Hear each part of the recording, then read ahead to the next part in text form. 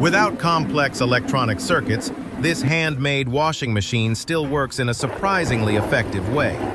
Starting from flat metal sheets, the craftsman skillfully joins both ends to form a perfectly round cylinder. The top and bottom edges are then carefully folded to create a rigid rim. A circular steel frame is inserted inside to increase strength and maintain a uniform, round shape, before the metal edges are hammered and folded again to lock the entire structure in place. Next, the support bars are installed one by one, and the gearbox is mounted at the center. What makes it special is that this gearbox can automatically reverse the direction of rotation continuously without any intervention in the motor. A wooden motor mount is then made and firmly fixed. The motor is installed, and power is transmitted through a simple yet efficient belt drive.